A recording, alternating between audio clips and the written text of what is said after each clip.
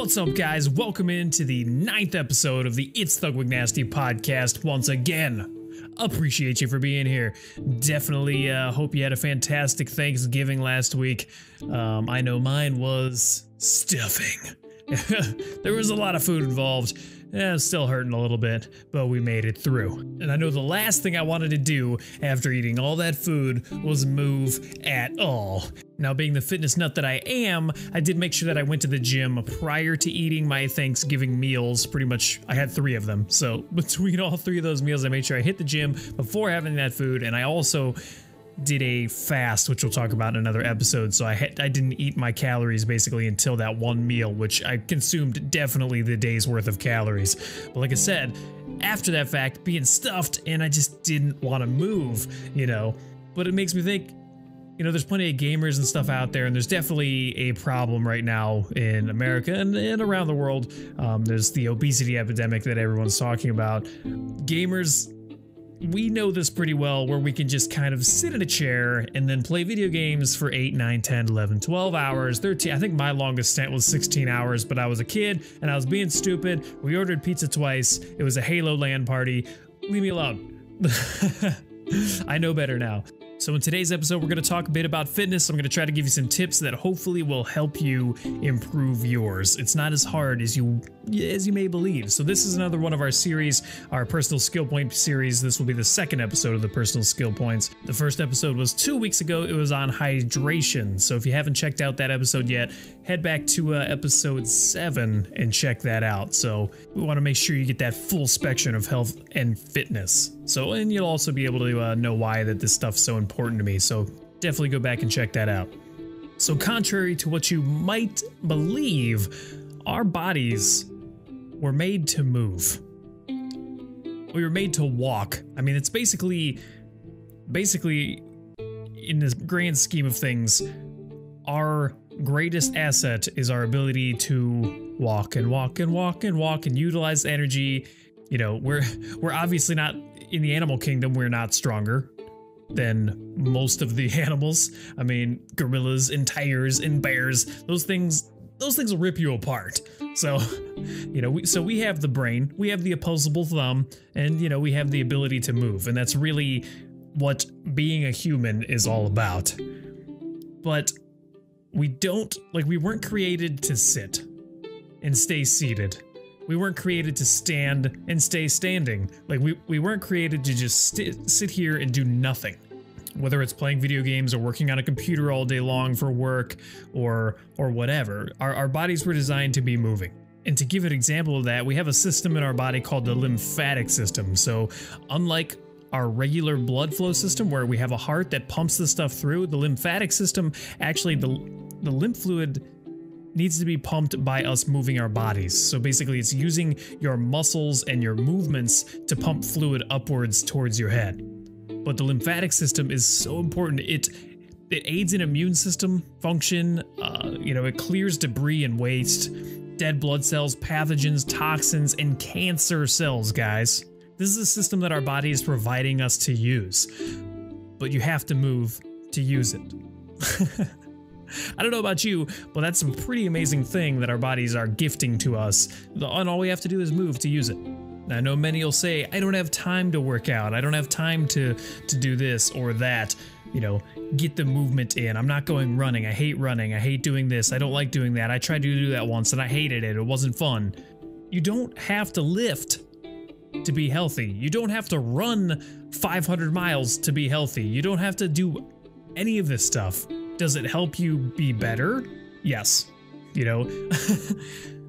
But the point is, there's our activities of daily living, okay? So there's standard things that our bodies are made to do, and as long as we can do things to improve those movements, then we're gonna have a solid life, you know, and grow old and still be able to move and not have too many problems. So hinge movements like deadlifts or bending over and picking up something off the floor. We have rotational movements. Anytime you're rotating your torso or rotating your arms or whatever. Push-pull movements, so pushing things away from your body or pulling things towards your body. Lunge type movements, which like a single leg, you know, movements side to side, front and back. and squatting, you know, going to the bathroom or something like that. These are movements that our bodies are designed to do. You don't have to go unrack a 400-pound barbell off a rack to consider yourself a healthy person. That moves more into the performance end of things. But to be a healthy human that can handle doing daily life stuff, you don't have to do as much as you think you have to do. And I really feel that people fear that they see these people going to the gym for 1-2 hours a day, you know, just to get this, put all this work in on their body. You know, this is what those people love to do. That's why they're there for that long. I don't think you need to be there that long. I think the recommendation for a weekly physical activity is 150 minutes, which is 5 days at 30 minutes. I think 150 minutes, however, is not enough time. That's still a pretty sedentary lifestyle, and we need to be moving more than that. You know, that's only a small percentage of our whole day that we're up and moving around. You know, so if you're sitting at a desk for 8 hours a day, we really need to find ways to get you moving. You know, making sure, like, if you have an activity tracker or something like that that can track your steps, like, you need to be shooting for probably 8,000 to 12,000 steps a day. And and you'll be surprised if you sit at a desk that long, you're gonna be like, holy crap, I only get like 3,000 steps a day. And even if you go for a walk, now you're probably maybe only at 7,000 steps. You know, that's like 3 miles a day of walking, but we need to be moving that much or more, you know? So I personally shoot for like 8,000 to 12,000 steps a day, but that's including some of my workouts or walking around at work or just being out and about. I do have standing desks at home and at work, which make it nice, you know, so I'm not sitting all the time, but the walking still needs to happen. So whether it's taking short breaks to get a quick walk in, or, you know, restroom breaks and taking a different route or a different set of stairs, or take stairs instead of the elevator or something like that, get those extra steps in where you can, because it's gonna make a huge friggin' difference. So that's step number 1. Just start walking more. Get more steps in during the day. Maybe even say, for this week, I'm going to try to get 6,000 steps. And then maybe next week you'll try to get 6,500 steps and take it up and ramp it up and ramp it up and ramp it up. It's not as hard as it seems.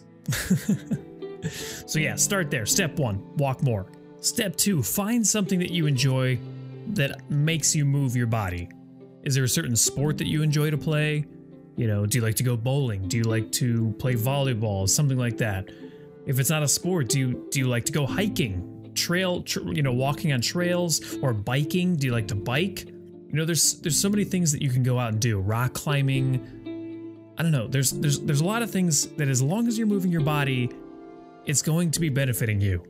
These are things that you can find that you enjoy, that you can kind of lose yourself in these things.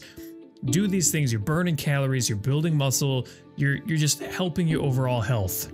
Not only that, but it's getting you out of the house, you're potentially making friends, you know, depending on what you're doing, and socializing, because that is a monstrous part in our health as well. So our mental health is super huge. And socializing, because we are social creatures as humans, we like to be around others for the most part. As introverted as we all say we are as gamers, there's definitely connections to be made that will benefit you. I promise. And if you want to get to the next level, then you can kind of push more towards the gym area. Like if you're walking more each day, you're maybe going rock climbing or something a couple times a week or something like that, and you want to supplement with some weight training to maybe get yourself to the next level, or some endurance training, because maybe you want to train to run something with a friend of yours that's going to run a 5K or a 10K or a marathon or something like that, then you can push yourself into the gym. I would definitely recommend hiring a personal trainer over going to like a box gym that has a class of like 30 or 40 people and there's just one trainer, you know, running you through a boot camp or something like that. I know a lot of people, that's kind of like where everyone kind of goes to, because they want that community or whatever. But if you don't have good body mechanics and you've been doing things wrong for a very long time, it's super beneficial for you to go to someone that knows what they're doing and help fix and correct some of those, you know, postural deviations that you may have before you start pushing towards weight training or performance training and stuff like that, because you can injure yourself. So please see a trainer. I am a certified personal trainer as well, so it is important. They do study, they do learn these things, and it's just a good thing to start with them. You know, there's many places that'll give you like free personal training when you sign up for a membership or something like that, just to get yourself started. And if you want to stick with somebody because maybe they'll help you push you towards your goals, then I definitely recommend finding a good trainer that will do that for you. So quick recap. 1, walk more. 2, find something active that you like to do. 3, head to the gym, hire a trainer. If you want to run, if you want to lift, make sure they know, because then they will set up a program for you. And the final one here is stay consistent, guys. With anything, you want to stay consistent. So I started lifting and getting into the fitness thing probably 14 years now ago. It's been a while. And it's just now to the point where it's like, this is the easiest thing to maintain ever. I love going to the gym because it's easy. I love lifting. I love the way it makes me feel. But now I'm at the point where, okay, my arms are getting large. You know, I'm finally seeing abs. My chest is becoming a chest instead of man boobs. You know, my legs are a pretty good size. You know, the glutes and everything are popping, you know. So the way I look is finally starting to reflect all of that work that I put in over the years. So that's many, many, many years if we're just looking at the aesthetic things. But you will see benefits of these things a week after starting this stuff. Like your brain becomes more fresh and functional. Your mood will change. Like it's just an amazing thing that fitness does for you. Trust me, but you have to remain consistent. One of my biggest tips also is don't overdo it. And I've done this a lot too, where because I'm an all-in person or all out. Like if I'm gonna be fitness and healthy and all that stuff, then I'm doing this 100%. We are not messing around. But sometimes I'll push myself a little too hard, and then I'm so sore for weeks, you know, that it becomes very easy to go ahead and quit because I'm too sore to walk, or I'm too sore to do this, or I'm too sore to do that.